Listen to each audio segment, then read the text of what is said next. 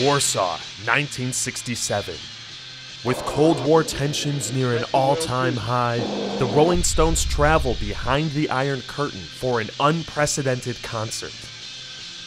Though their records could not even be purchased legally in Poland, thousands of young people swarmed the streets, having traveled from cities throughout the country. Rolling Stonesi przyjechali tylko na jeden dzień, biletów nie starczyło.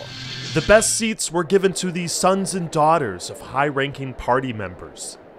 They're sitting there with their diamonds and their pearls, and their fingers in their ears, said Keith Richards in an interview a few years later. Meanwhile, the true fans, those lucky enough to score a ticket on the open market, were crammed in the back, the theater at nearly double its normal capacity. According to Keith, 3 songs in, he grabbed the mic and said, "You f***ing lot, get out and let those bastards in the back down front." And they did. The first 4 rows got up and left. At least, according to Keith. Some accounts describe a tense atmosphere inside the theater, with some 150 police lining the walls. Whenever somebody tried to get up and dance in the aisle, the lights would turn up extra bright, and an officer would bring them back to their seat. Others, however, described a scene of blissful chaos as the crowd danced freely and wildly. The footage would seem to back this up. However, there were 2 shows that night, one at 5 and the other at 8:30, so it's possible things lightened up as the evening went on. Being just 11 years after Stalinism, when even jazz records were confiscated and destroyed, to be a Polish teenager now watching the Rolling Stones must have been unreal. And it was during the Stones' psychedelic phase, no less. A correspondent for NME wrote that the audience was intrigued by Brian Jones's sitar. Quote, "An instrument they hadn't heard or seen previously." But it wasn't the main attraction. As Bill Wyman recalled, towards the end of their set, the crowd started chanting, "I can't get no, I can't get no." It took a while for us to realize that they wanted satisfaction. And sure enough, as soon as they hear it, the crowd goes absolutely wild.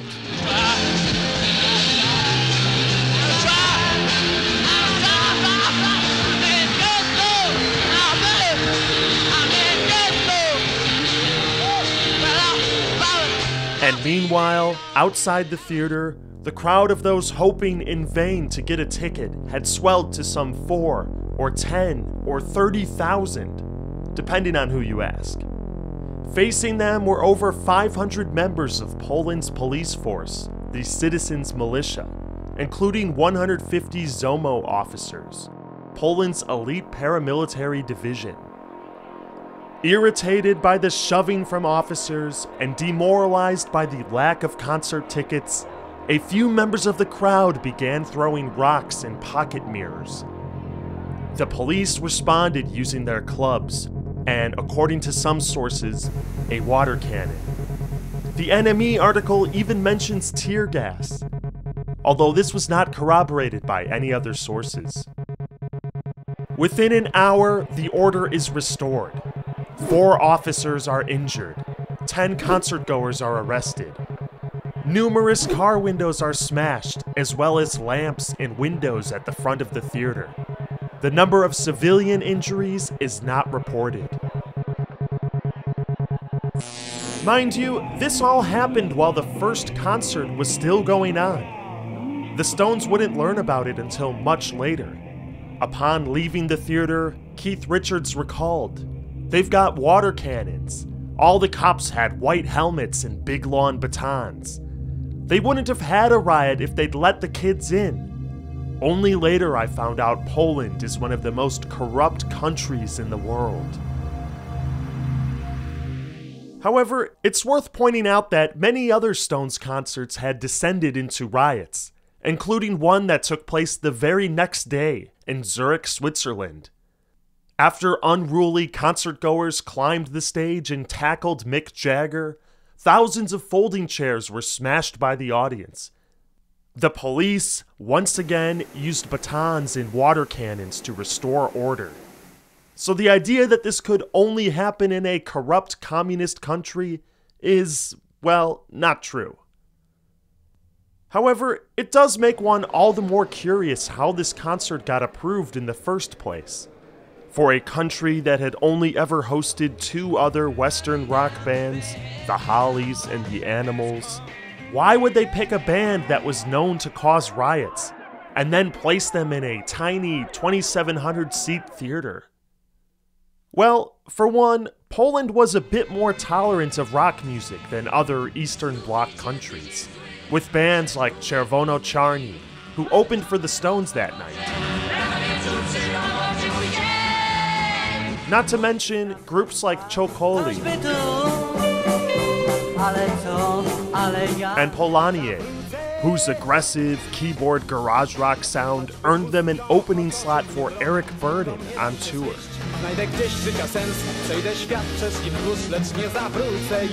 In fact, there's a whole compilation of Polish psych and garage rock bands from the 60s that I'll link to below.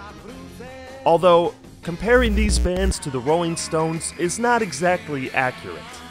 They had a considerably more narrow range of self-expression compared to the band who was arguably the most shocking and scandalous of the time. So it still doesn't quite explain how this concert got approved. Some say it was simply ignorance on the part of Polish authorities, not adequately doing their research, while others point to the more cynical safety valve theory. The idea that if you can't give your citizens true political freedom, just let them blow off steam for a night, and they'll be good communists in the morning. If this was the idea, however, it doesn't seem to have worked. Just 11 months later, massive protests would break out in Poland, led by students who were fed up with government censorship, the lack of free expression on campus, and the brutal crackdowns of the citizens' militia. They were inspired, at least to some extent, by the music and books they were smuggling in from the West. The protests did not end well, which is a whole other story. But as far as the Rolling Stones are concerned, if their goal was to have an impact, that certainly appears to have been accomplished. It changed the lives of thousands of people and spurred the imaginations of many more. As one Polish blogger put it, anybody who lived in Warsaw at the time and was between the ages of 12 and 30 claims to have been at that gig. Wild legends spread, like how, due to currency issues, the band was paid in pallets of vodka. Unfortunately, not true. Or how the Rolling Stones were officially banned from Poland because of this gig. They were actually banned a few years later, but it was due to Mick Jagger's drug conviction. There wouldn't be another major Western rock band in Poland until Eric Clapton's infamous concert 12 years later. And it would be over 3 decades before the Rolling Stones returned, well after the fall of the Iron Curtain. So, needless to say, those who found a way into that theater on that fateful April day had quite the rare treat.